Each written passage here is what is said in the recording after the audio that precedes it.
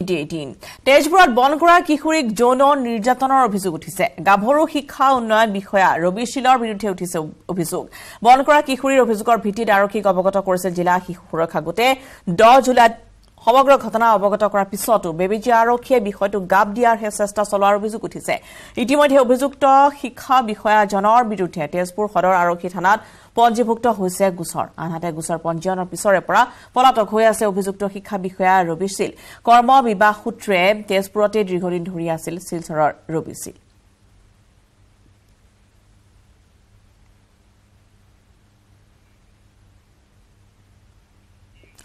DIG Vivekraj সিঙৰ mobile চুৰিৰ পিছতে এতিয়া তৎপৰ হৈছে আৰক্ষী ৰাজ্যৰ ভিন্ন প্ৰান্তত মোবাইল চুৰিৰ বিৰুদ্ধে অভিযান চলিছে ক্ৰাইম ব্ৰাঞ্চ আৰু দৰং আৰক্ষীৰ চলালে অভিযানত 18টা কৈ চুৰি মোবাইল সহ জালত পৰিছে উবেদুল ইছলাম নামৰ এটা চোৰ দুটা উবেদুলৰ এখন বাহনো জব্দ কৰিছে আৰক্ষী ক্ৰাইম ব্ৰাঞ্চে উবেদুলৰ স্বীকাৰোক্তিৰ ভিত্তিতে হাতীগাঁও শাহনগৰৰ পৰা আন এজন যুৱকক গ্ৰেপ্তাৰ কৰা হৈছে গ্ৰেপ্তাৰ কৰা যুৱকজন বৰপেটাৰ সাহিল হুছেইন সম্প্ৰতি দুইটা চোৰ হাতীগাঁও আৰক্ষীৰ জিম্মাত আছে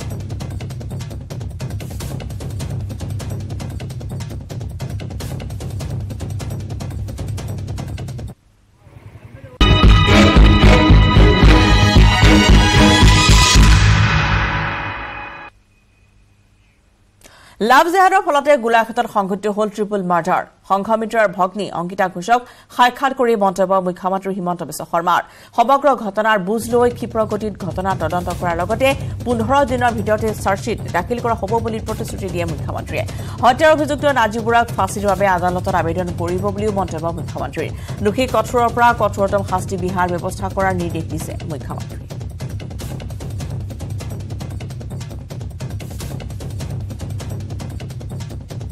যি তিনিগৰাকী সদস্যক হত্যা কৰা হ'ল এই পৰিয়ালটো হিন্দু সম্প্ৰদায়ৰ পৰিয়াল আছিল আৰু যিগৰাকী লৰাই এই গোটেই ঘটনাটো কৰিলে বা কৰাৰ অভিযোগ আহিছে তেওঁ ইছলাম ধৰ্মত বিশ্বাসী মুছলমান সম্প্ৰদায়ৰ ল'ৰা আছিল প্ৰথম চিনাকি হওঁতে ফেচবুকত ৰিমন বৰা এটা হিন্দু নামেৰে চিনাকি হৈছিল আৰু প্ৰথমবাৰ কলিকতালৈকে পলাই লৈ যোৱাৰ সময়তে ছোৱালীজনীক ড্ৰাগছ খাবলৈ শিকোৱা হৈছিল আৰু ল'ৰাজনে নিজেও ড্ৰাগছ খাইছিল আৰু ড্ৰাগছ ব্যৱসায়ৰ সৈতে সৰু সুৰাকৈ জড়িত আছিল বুলিও কিছু খবৰ আমি পাইছোঁ ছোৱালীজনীক ইনজেক্টেবল ড্ৰাগছো দিয়া হৈছিল আৰু সেই ধৰণে ছোৱালীজনীক বহ কৰাই হওক বা আন যি ধৰণে হওক ছোৱালীজনীক এটা সময়ত গৰ্ভৱতী কৰা হৈছিল সন্তানৰ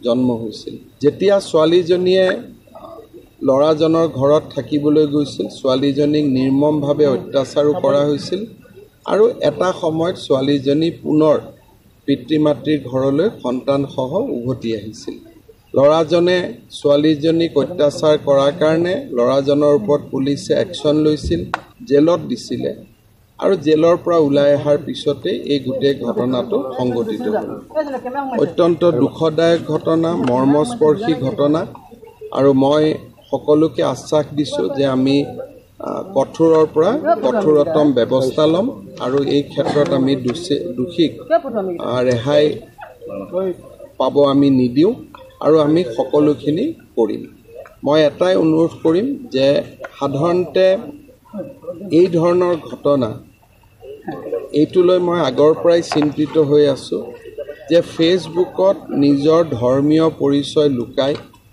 ছোৱালীক বিয়া কৰোৱা পৰ্যায়লৈকে লৈ যোৱা হয় আৰু শেষত এনেকুৱা এটা পৰিৱেশ কৰি দিয়া হয় যে ছোৱালীজনী ঘূৰি আহিব নোৱাৰে বা ঘূৰি আহিলেও সমাজে গ্ৰহণ নকৰে এনেকুৱা এটা পৰিৱেশত ছোৱালীজনীয়ে আল্টিমেটলি ধৰ্মও পৰিৱৰ্তন কৰে আৰু সকলোখিনি ত্যাগ কৰে বা আন এটা জীৱনত তেওঁলোক সামিল হৈ পৰে আগতে আমাৰ অসমত পুৰণা সময়ত যেতিয়া স্পেচিয়েল মেৰেজ এক্টত বিয়া হৈছিল কোনেও কাৰো ধৰ্ম পৰিৱৰ্তন নকৰিছিল নিজৰ ধৰ্ম নিজে থাকিছিল বিয়া কৰিছিল কিন্তু আজিকালি এনেকুৱা বিয়াত প্ৰথমে কণ্ডিশ্যন দিয়া হয় যে ধৰ্মটো পৰিৱৰ্তন কৰি ল'ব লাগিব মন্দিৰত গ'লে আপত্তি কৰে এই ধৰণে যেতিয়া এটা পাৰ্থক্য আৰম্ভ হয় সেই পাৰ্থক্যই এটা সময়ত চৰম পৰ্যায় পায়গৈ এক্সেপশ্যনো আছে তাৰ মাজত হয়তো দুই এটা ভাল কৰিও চলিছে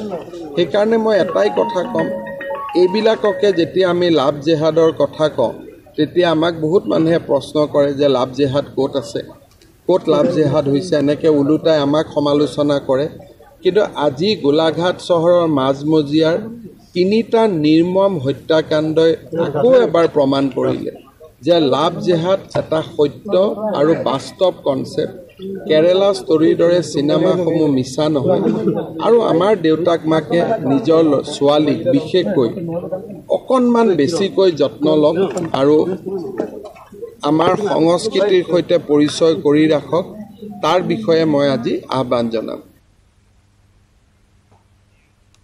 সংঘমিত্ৰৰ ড্ৰাগছ দিয়াৰ ঘটনাৰ হ'ব লাগিছিল তদন্ত সেই সময়তে তদন্তকাৰী বিষয়া সঞ্জীৱ সান্যালে তদন্তত গাফিলতি কৰিছিল তেতিয়াই যদি তদন্ত কৰা হ'লহেঁতেন ইমানখিনি নহ'লহেঁতেন বুলি মন্তব্য কৰে মুখ্যমন্ত্ৰীয়ে নাজিবুৰ ড্ৰাগছ সৰবৰাহৰে জড়িত বুলি মন্তব্য কৰে মুখ্যমন্ত্ৰী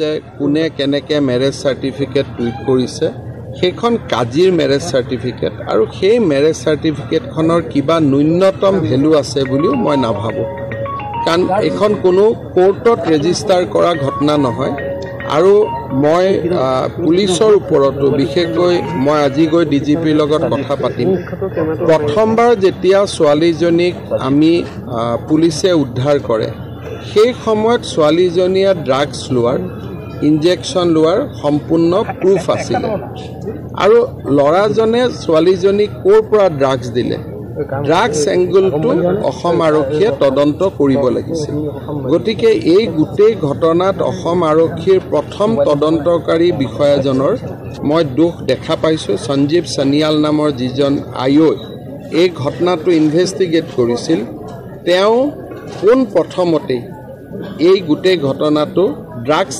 এংগল দি তদন্ত কৰিব লাগিছিল আৰু ময়ো দুখ পাইছোঁ যে যদি পুলিচে প্ৰথমতে কাৰণ ইনজেকশ্যনৰ চিন আছিলে গতিকে 2020-21 চনতে যদি ড্ৰাগছৰ এংগল দি এই ঘটনাটোৰ তদন্ত হ'লহেঁতেন কাৰণ আমি এণ্ট্ৰি ড্ৰাগছৰ বিৰুদ্ধে কামো কৰি আছোঁ গতিকে ড্ৰাগছ এংগলটো যদি তেতিয়া সাধাৰণতে আমাৰ থানাবিলাকৰ এটা প্ৰৱণতা আছে যে তোৰ ছোৱালী বেয়া আমাৰ থানাবিলাকৰ এটা বহুত এটা নিগেটিভ প্ৰৱণতা আছে যে এনেকুৱা যেতিয়া ঘটনা হয় লগে লগে ছোৱালীজনীৰ ওপৰত তেওঁলোকে এংগল আৰম্ভ কৰে তোমাৰ মা দেউতা তুমি ছোৱালীক ভাল কৰি ৰাখিব পৰা নাই তোমাৰ ছোৱালী বদনামী তোমাৰ ছোৱালী বেয়া তোমাৰ ছোৱালী পলাই গৈছে এনেকে পুলিচসকলে কিছুমান কমেণ্ট দিয়ে সেই কমেণ্টেও দেউতাক মাকক ইমান দুখী কৰি দিয়ে যে তেওঁলোকে থানাত যাব ভয় খোৱা হয় এতিয়া মই যিখিনি কথা শুনিলোঁ এছপিও লগত আছিলে যে ছোৱালীজনীক ড্ৰাগছ দি তাইক একেবাৰে তাই ব্ৰেইন ডেথ কৰি দিয়া হৈছিলে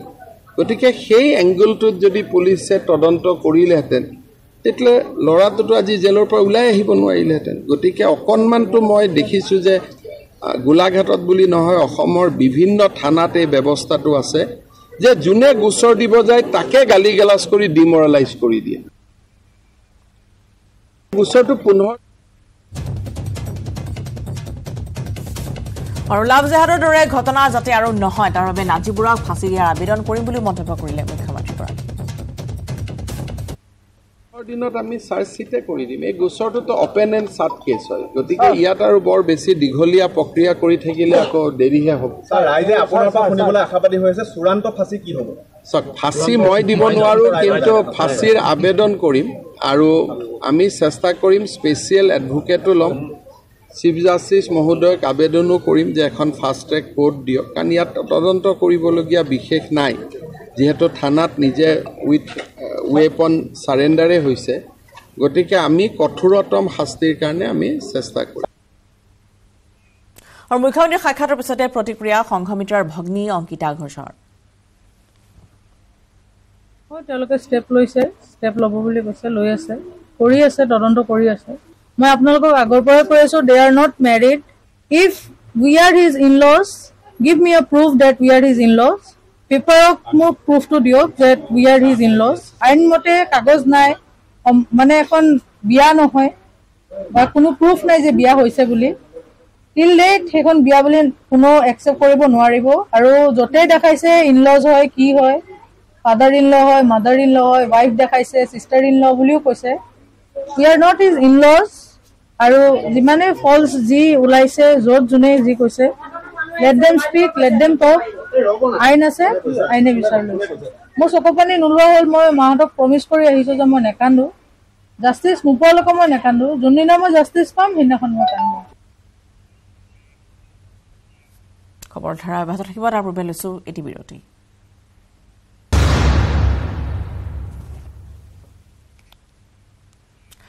উদ্দেশ্য বাতৰি মঞ্চলৈ আপোনালোকে চাই আছে মিডিয়া 18। কাইলৈৰ পৰা বঙাইগাঁৱত 3 দিনীয়াকৈ অনুষ্ঠিত হ'ব আৰক্ষী অধীক্ষকৰ সন্মিলন। মুখ্যমন্ত্ৰী হিমন্ত বিশ্ব শৰ্মাই অংশগ্ৰহণ কৰিবলগীয়া উক্ত সন্মিলনক লৈ ব্যাপক প্ৰস্তুতি পৰিলক্ষিত হৈছে। আটকধুনীয়াকৈ সজাই পৰা তোলা হৈছে অসম আৰক্ষীৰ সন্মিলন গৃহ। মুখ্যমন্ত্ৰীৰ বঙাইগাঁও ভ্ৰমণৰ প্ৰতি লক্ষ্য ৰাখি নিৰাপত্তা ব্যৱস্থা কটকটীয়া কৰি তোলা হৈছে। কাইলৈ দিনৰ 11 বজাত মুখ্যমন্ত্ৰীয়ে হেলিকপ্টাৰ যোগে অভয়াপুৰীত গৈ উপস্থিত হ'বগৈ। বৰঘোলাত উপস্থিত হৈ আইনৈৰ নৱনিৰ্মিত দলঙৰ শুভ উদ্বোধন কৰিব। ইয়াৰ পিছতে লালমাটিৰ গণেশ মন্দিৰলৈ গৈ মুখ্যমন্ত্ৰী হিমন্ত বিশ্ব শৰ্মাই কৰিব পূজা অৰ্চনা। পৰৱৰ্তী সময়ত বঙাইগাঁৱত আহি অসম মালাৰ অধীনত পকী পথৰ আধাৰশিলাও কৰিব তেওঁ। বঙাইগাঁও জিলাত উদযাপন হ'বলগীয়া বিভিন্ন উন্নয়নমূলক আঁচনিৰ শিলান্যাস আৰু লোকাৰ্পণ কাৰ্যসূচীক সামৰি বিকাশৰ উৎসৱ অনুষ্ঠানৰ আয়োজন কৰা হৈছে। এই উপলক্ষে বঙাইগাঁও মহাবিদ্যালয়ৰ খেলপথাৰত ৰাজহুৱা সভাতো অংশগ্ৰহণ কৰিব। সন্ধিয়া নৱনিৰ্মিত অসম আৰক্ষীৰ সন্মিলন কেন্দ্ৰৰ উদ্বোধন কৰিব। ইয়াৰ পিছতে আৰক্ষী অধীক্ষক সন্মিলন অনুষ্ঠিত হ'ব। উক্ত নিশা আৰক্ষী অধীক্ষকসকলক 6টাকৈ ক্লাষ্টাৰত বিভক্ত কৰি শীৰ্ষ আৰক্ষী বিষয়াৰ উপস্থিতিত বিষয়বস্তু সম্পৰ্কে আলোচনা কৰিব। 28 আৰু 29 জুলাইত দুয়ো দিনে আৰক্ষী অধীক্ষকসকলৰ সন্মিলনত উপস্থিত থাকিব মুখ্যমন্ত্ৰী। আমাৰ 3 দিনীয়াকৈ SSP's conference, 4th SSP's conference Bongaigaon যিটো কনভেনশ্যন চেণ্টাৰ বনাইছে তাৰ পৰা আৰম্ভ হ'ব। তাত মাননীয় মুখ্যমন্ত্ৰী মহোদয় কাইলৈ আহি এইটো ইনাগুৰেট কৰি অহাকালি যিটো আমাৰ কাৰ্যসূচী আছে, কালি আছে ক্লাষ্টাৰ্ছ মিটিং। 6টা জেগা আমি ঠিক কৰিছোঁ। ক্লাষ্টাৰবিলাকত গ্ৰুপ বনাই দিছে SP-বিলাকৰ। সেই গ্ৰুপত এজন ছিনিয়ৰ মোষ্ট পুলিচ অফিচাৰ, তেওঁৰ আণ্ডাৰত এটা গ্ৰুপ থাকিব। সেই গ্ৰুপত প্ৰেজেণ্টেশ্যনবিলাক প্ৰিপেয়াৰ হ'ব। আৰু 28 আৰু 29 তাৰিখে মাননীয় মুখ্যমন্ত্ৰী মহোদয় কনভেনশ্যন চেণ্টাৰত তেওঁ ৰিভিউ কৰিব। নেৰানেপেৰা বৰষুণৰ ফলত দেশৰ ৰাজধানী দিল্লীত বান। নয়ডা, বৃহত্তৰ নয়ডা, গাজিয়াবাদ আৰু গুৰুগ্ৰামত ধাৰাসাৰ বৰষুণৰ পিছতে পথত সৃষ্টি হৈছে বানপানীৰ। ইতিমধ্যে ধাৰাসাৰ বৰষুণৰ প্ৰতি লক্ষ্য ৰাখি বতৰ বিজ্ঞান কেন্দ্ৰই য়েলো এলাৰ্ট জাৰি কৰিছে নতুন দিল্লীত। দিল্লীৰ সমান্তৰালকৈ মহাৰাষ্ট্ৰ, উত্তৰাখণ্ড, হিমাচল প্ৰদেশ, অন্ধ্ৰপ্ৰদেশ, তেলেংগানাতো ধাৰাসাৰ বৰষুণ। নেৰানেপেৰা বৰষুণৰ ফলত ব্যাহত হৈ পৰিছে জনজীৱন। নেৰানেপেৰা বৰষুণৰ পিছতে মুম্বাইত বতৰ বিজ্ঞান কেন্দ্ৰই জাৰি কৰিছে অৰেঞ্জ এলাৰ্ট।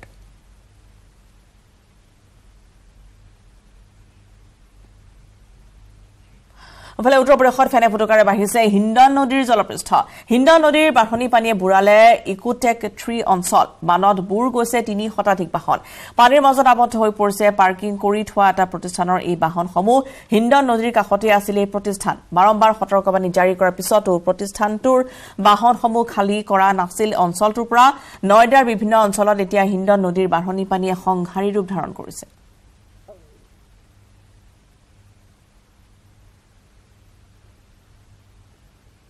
আৰু ইফালে নেৰানেপেৰা বৰষুণৰ পিছতে মুম্বাইতো খহি পৰিছে দলং।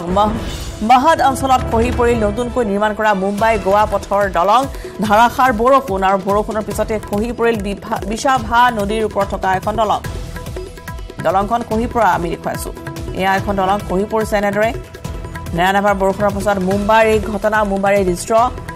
মহদ অঞ্চলত খহি পৰিছে নতুনকৈ নিৰ্মাণ কৰা মুম্বাই গোৱা পথৰ এই দলংখন। মুম্বাই গোৱা পথত নিৰ্মাণ কৰা হৈছিল এই দলংখন। যিহেতু নেৰানেপেৰা বৰষুণ আৰু বৰষুণৰ ফলতে এই দলংখন খহি পৰা দেখিবলৈ পোৱা গ'ল। ধাৰাসাৰ বৰষুণৰ পিছতে বিশাভা নদীৰ ওপৰত থকা এই দলংখন এনেদৰে ভাঙি পৰিছে। সৌভাগ্যক্ৰমে কোনো লোক হতাহত হোৱা নাই।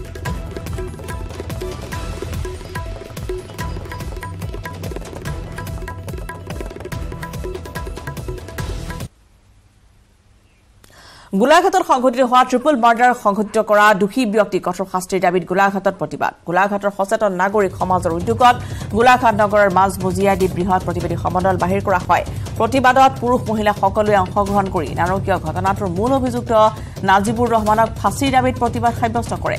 উল্লেখযোগ্য যে ৰাজ্যৰ মুখ্যমন্ত্ৰীগৰাকীয়ে ভুক্তভোগী পৰিয়ালৰ কাষত থিয় হৈ সম্পূৰ্ণ ন্যায়ৰ আশ্বাস প্ৰদান কৰিছে। কেইবা শতাধিক পুৰুষ মহিলাই অংশগ্ৰহণ কৰা প্ৰতিবাদী কাৰ্যসূচীৰ জৰিয়তে দোষীক উপযুক্ত শাস্তি দিবলৈও তেওঁ দাবী জনায়।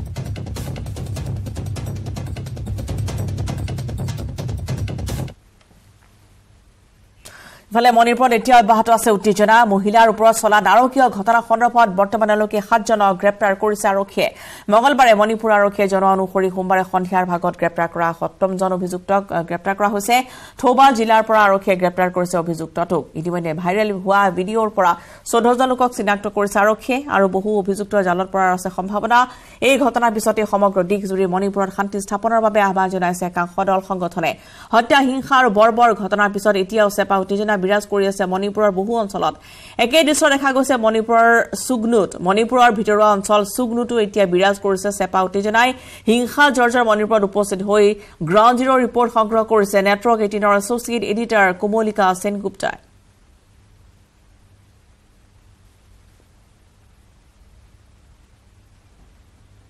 all around in Manipur. We are in Siro village and this is a house of the locals are saying their freedom fighter's wife used to stay here. She's an old wife. The locals are saying that she was burned alive while she was inside. And here somewhere the bed was there and they are also the relatives are still coming and trying to find out things. They are saying this that she was locked from outside and the entire house was set on fire. So you can see the condition of the house and we will like to talk to people, the relatives who are here. She is saying that he is the son-in-law, the great son-in-law of the grandson-in-law of this lady. What was the name? क्या नाम था आपका जो दादी सास जो थी? मेरा नाम प्रेमचंद सिंह। नहीं, दादी का क्या नाम था? इबितोन। अच्छा, क्या हुआ था? आप पुलिस हो? हाँ, पुलिस है। हाँ, तो और वो क्या फ्रीडम फाइटर थे उनके हस्बैंड? हाँ, फ्रीडम फाइटर। हुआ क्या था और कब हुआ था? वो डेट 4 में कुकी लोग ने चला गया, आग चला गया, उसके घर के अंदर में छुप के रहे और सब चला गया। यहाँ के लोकल लोग से पूछेंगे क्या हुआ था उस रात? उस रात दिन को हुआ था, ये सब दिन को दोपहर को हुआ था। अच्छा, क्या हुआ था? दोपहर को ये फ्रीडम फाइटर की वाइफ है? जी जी। कौन, उसका नाम, हस्बैंड का नाम क्या है? करीन माइमिंग।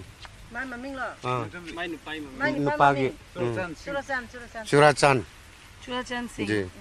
अच्छा, we have a great grandson. We'll try to talk to him. What is your name? My name is Joychandra Wangmam. Okay, so what is your name? You said Joychandra.